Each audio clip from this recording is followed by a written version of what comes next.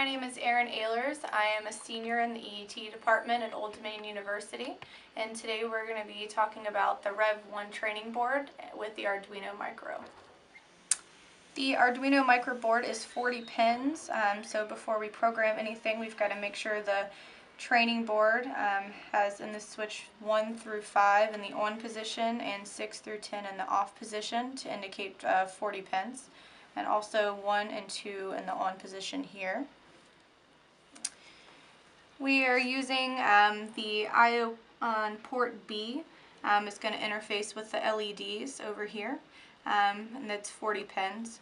And then we have the 40 pin port D over here interfacing with the dip switch, which is going to control the speed and light combination.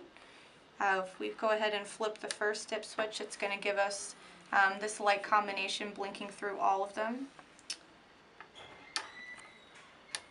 Switch 2 is going to have us blinking all 8 at the same time.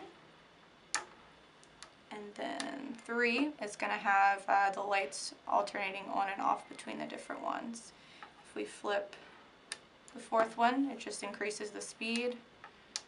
And that's going to be the same for 1, the increased speed, 2,